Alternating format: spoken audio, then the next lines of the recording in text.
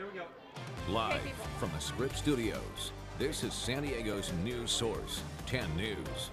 Welcome back to 10 News. I'm Angelica Campos. Pinpoint Doppler is tracking rain and cool temperatures moving in. Let's go to our forecaster in the field at the 10 News Experience with the latest conditions.